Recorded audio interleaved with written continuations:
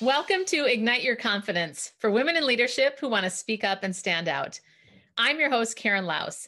Here you'll get all of the tips and tools that you need to stand out with unshakable confidence. Let's jump into today's episode. Well, we have one of my favorite people on the show today, Jennifer Hill, who I really want to share the story of how we met, but I'm going to wait and do that after you introduce yourself. So go for it. Tell us about who you are. Thank you for having me on the show. I'm really excited. So, as you said, I'm Jennifer Hill. I am a hotelier by trade, lifetime hotelier, and work for a data analytics company that serves the hospitality industry. I'm fortunate enough to work full time from home, where I live with my wife and our two cats in Northwest New Jersey. We love to travel. I love to read. We just bought a home with a pool in the backyard. That's how I'll be spending my summer. Yay. I want to start with your mom because I love that story. Can you Yeah, share a little bit more about that and how that led to your career? of course. So I am able to accurately represent myself as a lifetime hotelier because my mom, when she was pregnant with me, was a banquet waitress at what at the time was a Holiday Inn in Chambersburg, Pennsylvania.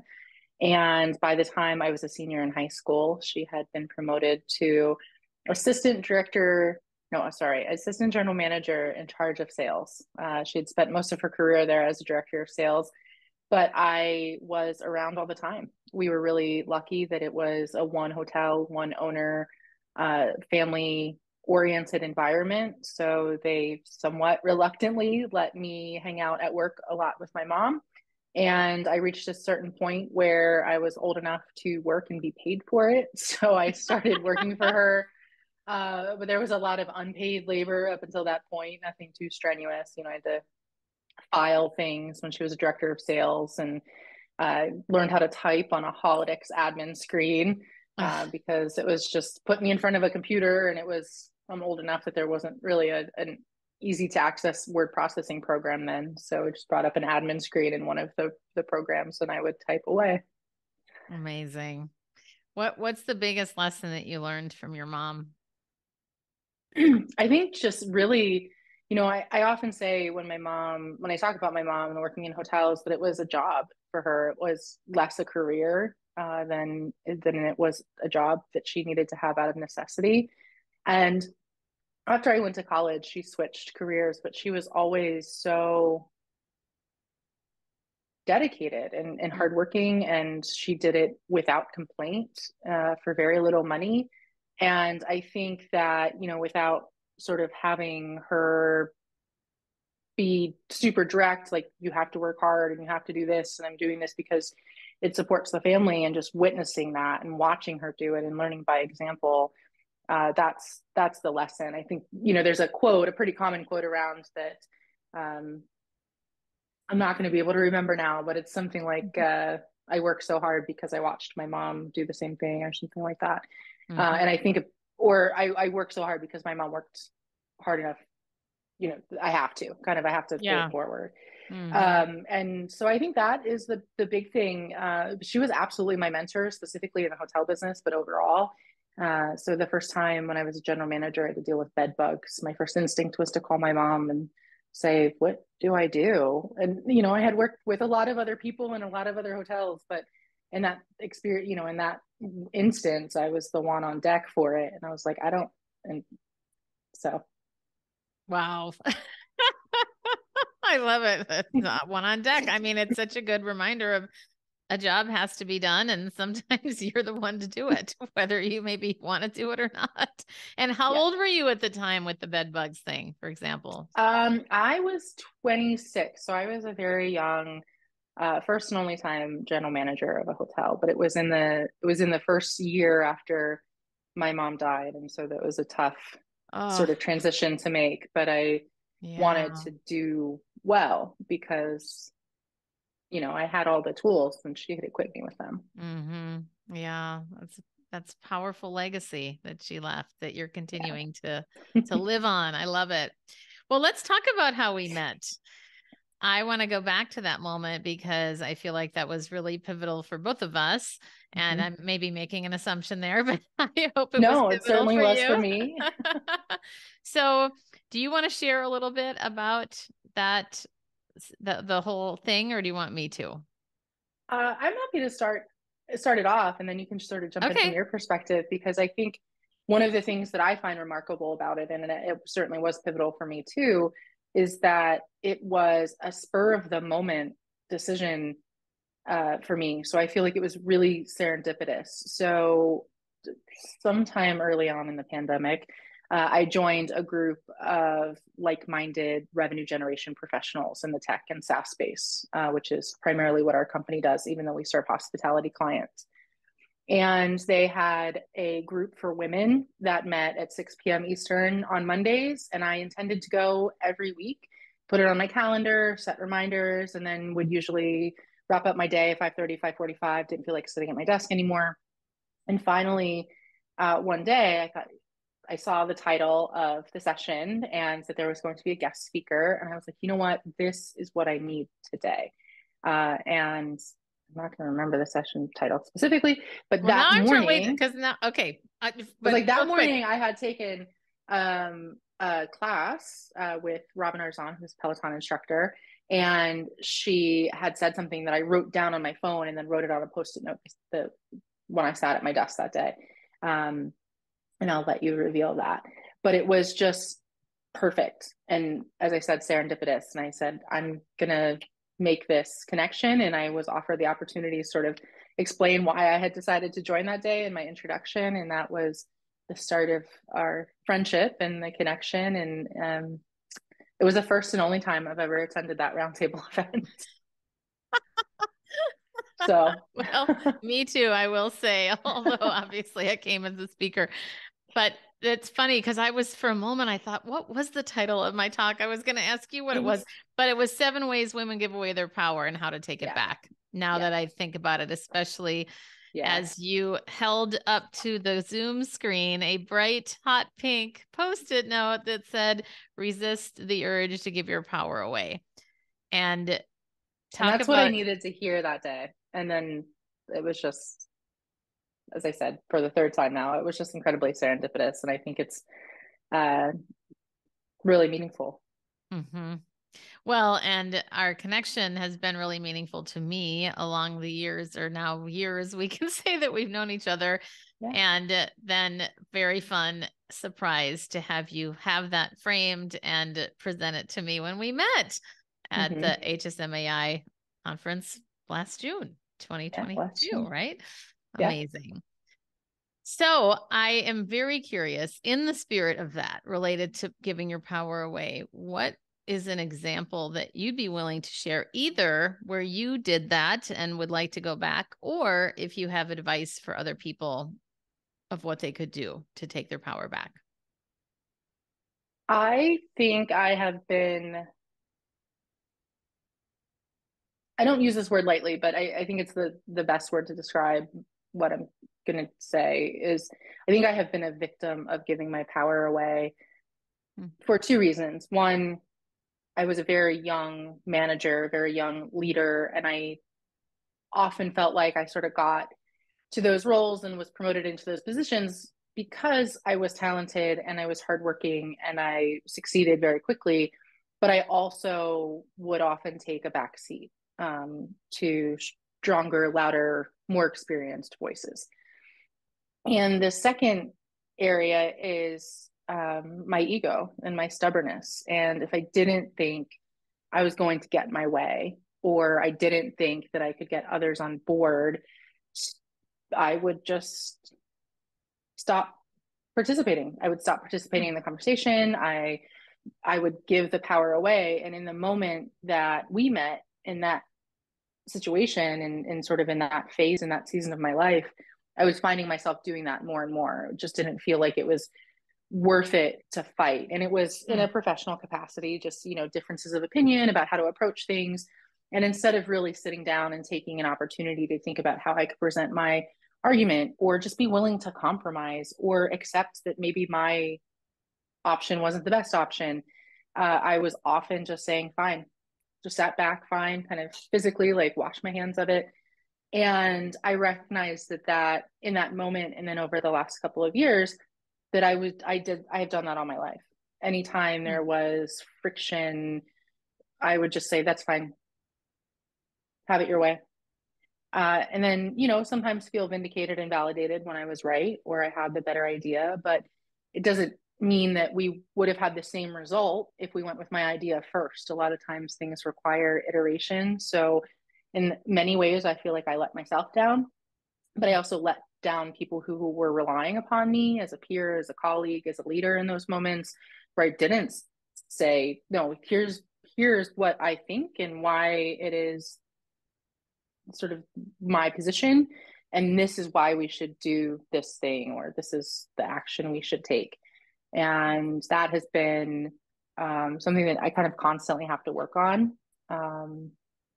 So for me, that's been the biggest one. I know it's not a really like specific concrete example, but like I said, in sort of two ways, I feel like as a woman in business and industry, like kind of learn how to sit back and listen and not speak up. And then my ego got in the way a lot of the time. Well, I love that share. And thank you for telling us that, because that is not something that people typically go to when they're talking about this, about ego. Like, that's fascinating to me. Mm-hmm. And yet what was also an interesting and important thing to call out is that you acknowledge that other people were affected by that. And I think that's a really important thing for everybody listening to keep in mind, that whenever we take action or inaction, we therefore affect. It's that whole ripple effect. We Mm-hmm. can inspire people to speak up, or we can inspire them to stay quiet. And obviously there's a time and a place to stay silent and that kind of thing. But I'd say more often than not, people hold back. And Mm-hmm. that's certainly, I'd say more, certainly my story, and definitely a lot of people that I talk to. What advice would you give to someone who is trying to, I shouldn't say trying to, but I say they're like attempting in their best efforts to speak up and get their thoughts out there? It's so easy just to say, do it, and I know that it's cliche at this point, but I would say in a group, if you are in a boardroom, in the proverbial boardroom, and you have an ally in that room, confide in them early, prior to the meeting, and say, I would really like to present this idea, or I, might have a different opinion than so and so. Can you help support me in that moment? Mm-hmm. And I think knowing someone is willing to support you, whether you need it or not, and then if you do need it, being able to step up, having that allyship is a good place to start in larger groups. And if it is one-on-one, it is important just to do it. I think a lot of times it's not as uncomfortable as we expect it to be. And it always feels good, even if it's maybe not the outcome that you thought you wanted or that you wanted. It feels like you've really accomplished something, and then you can build on that. Yeah, that's a great example of not being attached to the outcome, what you said there, because it's so empowering. Again, I'm reiterating what you said, but I want to call out that the importance of not, it isn't about the results, even though of course we all want to get what we want, but it's the practice. And this isn't a direct analogy, but it's top of mind. I did my 6-month dentist visit yesterday, and I hate it. I'm not adverse and, get upset and need to be medicated, which is perfectly fine if that is you. But and I'll share openly, I did not have a good dentistry practice until the last few years of my life. And I don't enjoy it, right? It's not an enjoyable thing. For me, it's just uncomfortable. Yeah. And they found cavities and they were like, do you want to do it tomorrow at 6:45 p.m.? Do you want to wait until next week? I was like, I'll just do it tomorrow and I'll just get it out of the way. And, not every conversation is going to feel like going to the dentist, but I think in a lot of ways, it's a very universal experience and dread that people Yes. have. And I'm going to do it because I know that it's the right thing and it will prevent further problems down the road. And I whined a little bit about it last night. And I said to my wife, Dara, I said, I really don't want to go, but I want to make you proud because I'm taking care of myself for us. And so if you are married, you have a partner, you have kids, you have anybody, a creature, a living, breathing creature who relies on you, and that can even be yourself. Like sometimes you just have to do the thing, no matter how uncomfortable it is or how much you're dreading it, because it's the next right thing. It's the next thing that has to be done. And I feel like people really blow up these conversations where they want to use their voice like to this mythological, there's no way I can overcome this, to just being like, just buckle up, get it done. Once it's over with, you'll feel so much better. And you might have to go back the next day and get fillings, or you might be good for 6 months. That's a Just great you. analogy. I'm already thinking, ooh, I like what I'm thinking of the title for this episode. It's so true. I mean, we have to Easier do than these going to things. the dentist, right? Well, and it does get easier. It's amazing how it does in general when you speak up. And I remember the first time that I spoke up, specifically teaching myself to say, here's my vote. And that was a total on the fly thing. But I thought I have to say this, but I don't want to just stick my head out there and say, here's what I want to do. And I remember distinctly how empowering it felt, because after I said, here's my vote on this project or whatever it was, that nobody died and people didn't freak out of, oh, I can't believe Karen this or that. And it's so interesting, all these stories that we make up in our head too about Mm-hmm. the thing, and how much easier it is, like you said, to get it done. And then you can move on the next time and the next time. Do you remember a time when you wish specifically that you did speak up, but you didn't, and you'd like to go back if you could?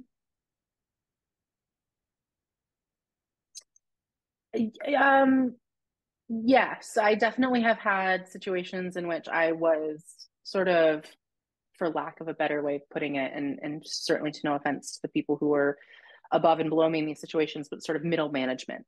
Mm-hmm. So I would be interviewing people for our team who would report directly to me, but I didn't have the final say. And so even if that person who was interviewing with me wasn't interviewing with the person I reported to, there were some confirmation or approvals that had to happen. And I definitely had candidates that I didn't fight hard enough for, that I think would have been good additions to the team. And a couple that I did and have grown and flourished in their career and provided a lot of great value to our team once I got my way, which is sort of how I perceived it coming to be. And I think was the perception at the time, was that I got my way, but then that person turned out to be a gem and a great Mm. asset. And so, it was a positive experience overall, but I definitely know there were other times where I didn't speak up and say, no, we should give this person a chance. We can teach this skill, but they bring something intangible to the table that we need right now. And again, that's an opportunity where I let that person down and I let the rest of the team down because we went for the comfortable choice. We went for Mm. the person who had more experience, even if they weren't the best fit. And that never plays out well on Mm-hmm. in team dynamics. What was the root, would you say, for you, of why you didn't at that time? Feeling like I didn't know better than the person I Oh, reported to. okay. Yeah. You know what is another There's test? something they see that I don't, sort of thing. Got it. Yeah. And that brings me to something that always surprises me about you. And it's such a good reminder of how we don't know things under the surface with people unless they share it. And you are so openly vulnerable that I want to share how you talked about imposter syndrome for you. Mm-hmm. And it is so interesting because you come across as so confident. Like, you seem just incredibly unflappable to me. And I felt that way pretty much from the beginning that I met you, the moment that I met you. So tell us a little bit about that, because I that's such a relatable part of your story. I am the definition of imposter syndrome. I so, and I think it goes back, like being able to do this, it goes back to And I'm thinking, like, I picture things, and I have very visual memories. So I like picture things. When I was growing up, the hotel where I grew up, visceral memories of this Mm. area, but in the front desk and the hallway out to the lobby. And as you opened that door on the back, it was like a dressing room mirror, it was meant to look like. And then on it was a bumper sticker size, and it said, "You're on stage." It was a reminder when you go out that in the back office, and you can vent and be frustrated, and at the time, take your jacket off, loosen your tie, whatever it is. But when you went through that door and you were in front of guests, you were on stage. And I have been so shy all of my life and so not confident that I think that is like that's a core memory for me. That really helps me be built the way I am because I can turn it on and off. Uh-huh. Especially as an introvert, I can force myself, and it's not like I'm detached, but in a way it feels that way. Like I kind of have a show personality, and then I have me. And the older I get and the more comfortable I get, I think that, those people are showing up together more often and they're both authentically me. But in that hotel where I grew up, there was a general manager there for 5, 6, 7 years. I would leave my mom's office when he came in because I was so painfully shy. And this person was practically family. And I just wasn't used to being, he was really tall, and I wasn't used to being around, kind of I wasn't used to being around men, especially like giants. And I was just really shy. So I'd leave. One of my first jobs outside of the hotel, I worked at a fast food restaurant. And for 2 weeks, I wouldn't use the headset because I was so shy and nervous. And Really? the first time I cried, and they said, "Okay, okay." And like, how many 16-year-old kids are waiting to get a job at a fast food restaurant? Like, just say, "Sorry, you're not going to work out. Move on to the next one." They gave me a chance to wear it, to get comfortable, to listen. And the first time I did it by myself, I was working early on a Sunday morning with one other person, and the order had come in, and they had to be out doing the order because I didn't know how to do that. And there was no other option but for me to do it. And I did it, and I was fine after that. And that's another, like, I did Wow. the thing. Just did it. Um, Hmm. I did it. But, I have hype me up playlists. I give myself, pep talks. I really kind of like gear myself up. And when I'm traveling and I'm speaking, there are rituals that I have, when I'm getting ready, or I'm not a morning person, but I'll get up 2 hours before I have to get ready so that I can make sure, I feel wide awake and I've eaten and I'm confident. And Hmm. those are all things I think seem really small, but people don't realize because I get that a lot. I get people saying, "How are you so comfortable on stage?" And I'm not. I'm Well, not. that's such a good reminder that you don't have to be comfortable. And most of the time, we're not comfortable. I mean, if everybody just did what they were comfortable with, nobody's going to grow. Right. So that does bring me to I'd love to chat a little bit about improv. And I know Yeah, that's a thing that we both share. And will you tell us a little bit more about that and how that's helped you?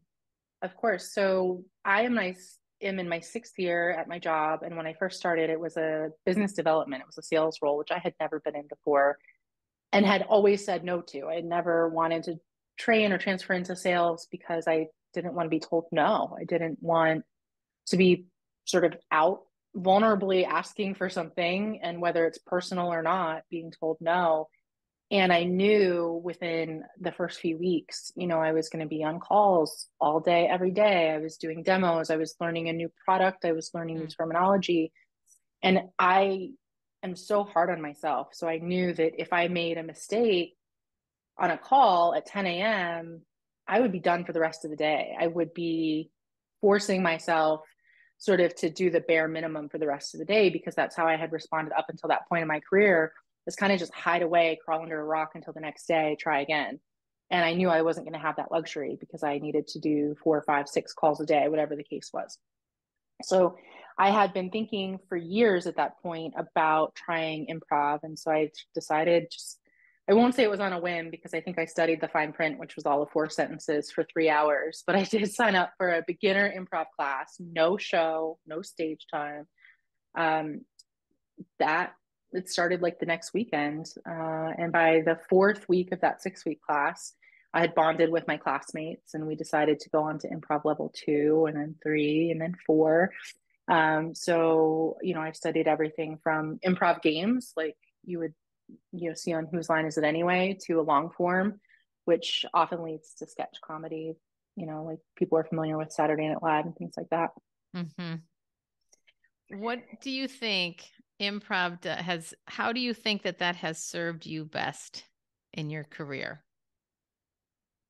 The basic principle or the major principle of improv that everyone knows is yes and, right? So yes, comma, and I think that comma is really important because it is acknowledgement of yes, this is where we are. The comma and the and take us to the next part of the story. And that was revelatory for me. It's like, I can't do anything about what I'm doing, what just happened, right? I can't change that, but I can change the next thing and I can go with the flow. I can say, yep, that is the question that you asked me, even if I wasn't expecting it. So I'm just going to answer that and move on to the next thing. So the yes and principle obviously is one of the more transformative. But two other things for me is our improv coach slash teacher always, like, nobody cares. Nobody is paying attention in the way that you think they're paying attention. They're not criticizing every single word or syllable that comes out of your mouth unless you draw attention to it.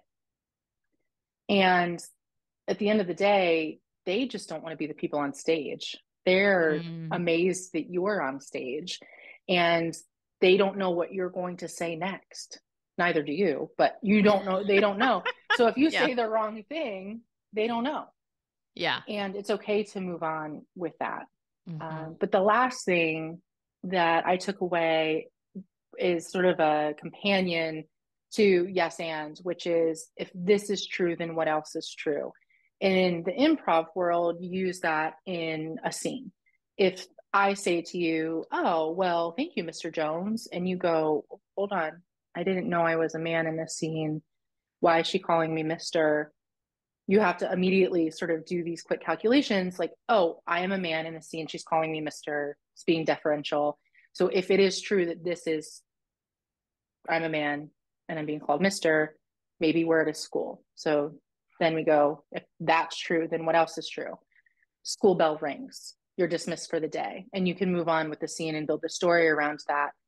But that one hit home for me in such a way that with imposter syndrome and with negative self talk and feeling not confident a lot of the time, I was like, if this is, I flipped it on its head. Like, if I'm saying these things to myself, if this is true, then what else is true? You can't get to the then what else is true because like in my mind, at least, it immediately flips me out of that. If you wouldn't say this to your best friend, you wouldn't say this to your sister, you wouldn't let somebody say this to you. So why are you letting yourself do it? So if I say, oh, I don't know why they asked me to speak this year, last year nobody seemed interested. If this is true, then what else is true? And everything that happens in the then what else is true isn't true, because I was asked to speak. I was asked to come back.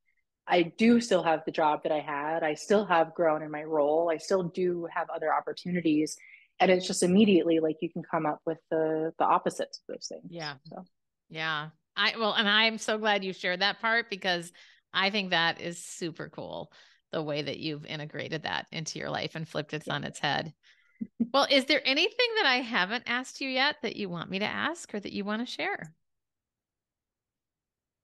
Not that you haven't asked, but I will just say I am an evangelist for improv. So find a class, take it. Don't be scared. Mm-hmm. I will say too, I will Truly second life that. changing. And yeah, I do think that is people, well, there's so many reasons why to take it. But I remember when I was starting out in my communications career, Bert Decker, who founded Decker Communications, said it was the best communications course he's ever taken. And I don't know that most people would immediately think about it as a communication course, but that whole skill, particularly of thinking on your feet, and I love how you distinguish the yes and with the comma and the importance of that. There's so much value in that to help us to be more confident.